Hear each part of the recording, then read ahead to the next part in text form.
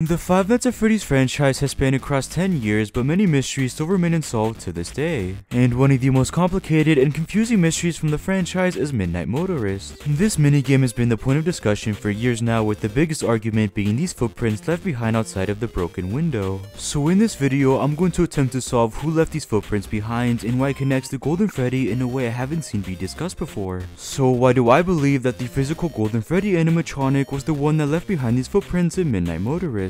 Like I mentioned, there are a lot of mysteries that come from Midnight Motorist, and besides Willie Mafton being Orange Guy, the community seems to disagree with every point in mystery from this minigame. Especially the footprints outside of the window that are arguably the most confusing and complicated aspect of Midnight Motorist. Right at the end of the minigame, we find these animatronic footprints outside of a broken window, and they're the only footprints throughout the entire minigame. So who do these footprints belong to, and why are they outside of this window at this given point of the timeline? Well, some of the biggest and most popular theories around these footprints are that they either belong to one of the Springlock animatronics, the Funtime animatronics, or that they were illusions that just Willie Mafton could see. Now, what I think is the most likely, and what I personally believe in, as I'm going to cover this theory in this video, is that the footprints belong to Fredbear or Golden Freddy. Again, this is a very popular theory that already exists, but my explanation and reasoning to why it's Golden Freddy is something I haven't seen before that answers part of Midnight Motorist. With that reasoning being the idea that the physical Golden Freddy animatronic left those footprints. That was actually the crying child trying to return home. The evidence for my reasoning comes from the survival logbook and from the Fazbear Fright novels. In the Citrate story, there's an animatronic that contains the spirit of two kids named Andrew and Jake. Andrew is a victim of Willie Mafton, who is a very vengeful spirit. Jake is revealed to not be killed by Willie Mafton, but was surrounded by a plushie that had a walkie-talkie inside of it. This directly mirrors what we see with Cassidy and the crying child. Cassidy, the more vengeful spirit, was killed by Willie Mafton, and the crying child is the one who wasn't killed by William but still died tragically. But they both possess one single animatronic.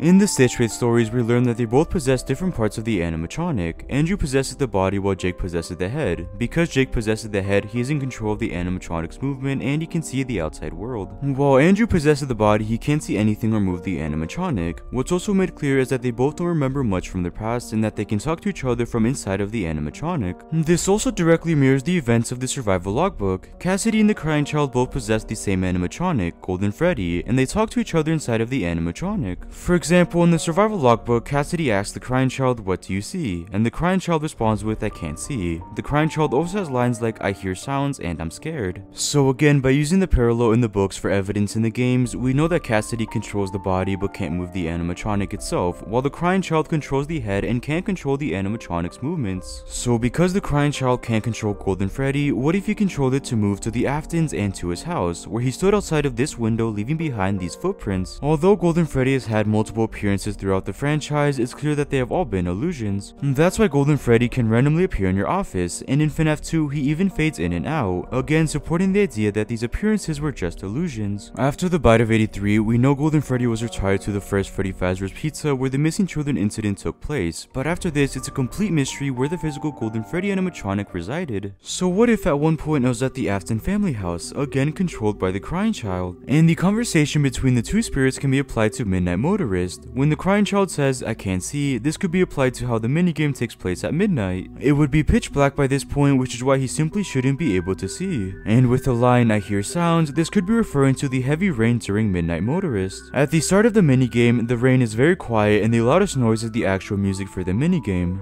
But as you go deeper into the minigame, the rain drowns out the music, and by the end of it, it's the only thing you can hear, which feels like an important decision that might connect to Golden Freddy and what he's hearing. And the crying child controlling Golden Freddy would also explain the rain being an issue in the spring locks. Whenever an animatronic is brought into the discussion when theorizing the footprints, the rain immediately raises a red flag, as we've seen in the franchise before how badly rain can affect an animatronic. Like in the puppet minigame, where we clearly see how the rain causes the puppet to malfunction. And we also know that water causes spring locks to malfunction, causing them to activate, so we know a person couldn't be in this animatronic in Midnight Motorist, as it would have malfunctioned or the spring locks would have activated. But if it was instead the crying child controlling the empty Golden Freddy animatronic, then it wouldn't malfunction nor would the spring locks activate. It would just be the crying child controlling Golden Freddy as he's trying to return home. Another line he leaves in the logbook is, "I'm scared," and when the crying child was scared, we know all he wanted to do was go home. In FNAF 4, the crying child was forced to stay at Fredbear's family diner for multiple nights, but he always tries to escape it by going home. So if the crying child was trapped inside of Golden Freddy and he was scared, then it makes perfect sense that all he would want to do do was return home. And the Stitch Wraith continues to prove this theory in FNAF Into the Pit. In this game we follow Oswald, and like in FNAF 4, there are multiple areas and maps to explore like Oswald's house. While in Oswald's house, there's a chance that you can spot the Stitch Wraith outside of your window staring at you, the same way Golden Freddy would be outside of the window in the Afton family house.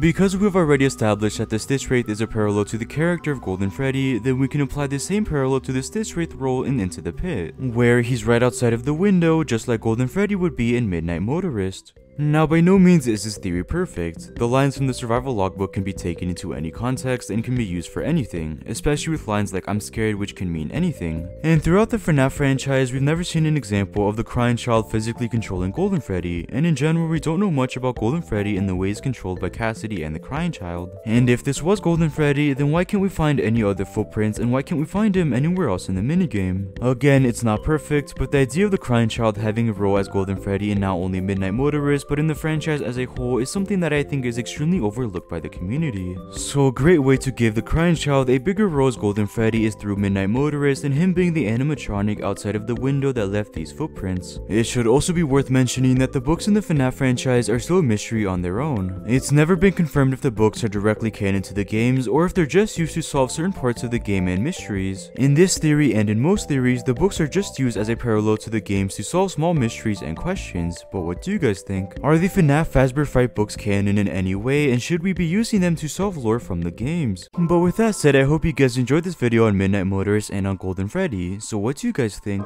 What do we know about Midnight Motorist? Who is Orange Guy? When does it take place? What is Juniors? Who is the person watching TV? Is it Michael Afton or Miss Afton? Who is the person who ran away and was the one who broke the window? Is Golden Freddy the animatronic in Midnight Motorist that left these footprints behind? Remember, nothing in this video is confirmed and everything stated is just a theory, so make sure to comment down below your thoughts and theories, and make sure to like and subscribe for more content like this, and thank you guys so much for watching.